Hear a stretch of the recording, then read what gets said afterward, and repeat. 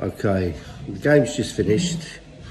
I'm not really disappointed. It's a friendly, chopping and changing players to see how they can do.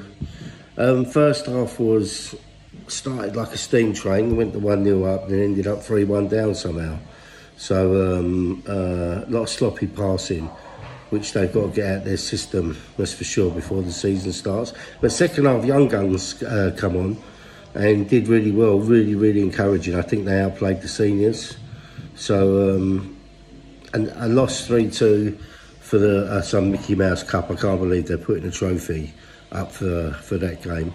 But overall, it was nice to see the youngsters play and do well. I thought Spence didn't do himself in the arm yet again. So on to next week, and I'm looking forward to it because I think we're going to be a different animal starting the Premiership next week. We see a full squad out, the proper defence in, and hopefully a couple of young guns slung in there for the energy. Their energy is unbelievable.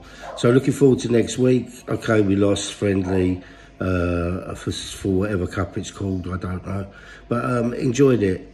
You know, it was good to see the boys run out there and get some more energy in their legs for the Leicester game. So onwards and upwards, and in Ange we trust. Come on, you Spurs.